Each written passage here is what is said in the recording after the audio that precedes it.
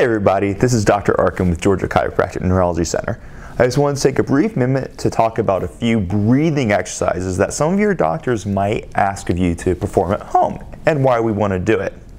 So we need to keep our bodies in a really limited range of what we call pH, okay? So there's this pH, which is a balance of acid and alkalinity, and that is how we thrive in health and wellness. So when we become too acidic because of our diet and our lifestyle and crazy EMF exposure and lots of other unhealthy things that negatively impact us, we become more susceptible to lots of diseases. And one of those categories of diseases would be autoimmunity. You've heard about these ad nauseum. So one of the cool exercises we can give you to maximize your own body's healing potential is to teach you to breathe appropriately. So one of the exercises may be something like this.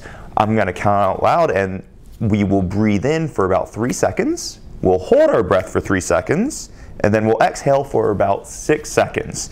So it looks just like this. So breathe in for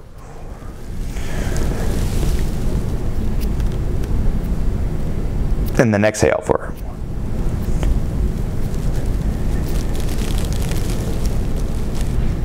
So what I just did is I exhaled for twice as long as I inhaled for. What that did is that increased the oxygen level and it decreased the CO2 level in my body, and it brought my body into a more alkaline environment. Now this is crazy important to the success of your healing and your rehab when we prescribe this to you. What it's going to do is it's going to allow you to have more endurance, and it's going to make our treatments much more effective for you. So this might be one of the things we're going to have you doing at home. So once again, it is you're going to breathe in for a specified amount of time. For example, we're going to go 3 seconds, then you'll hold your breath for those 3 seconds, and then you'll exhale for another 6 seconds. And that's how you're going to do your breathing exercise, and I hope you all have happy healing.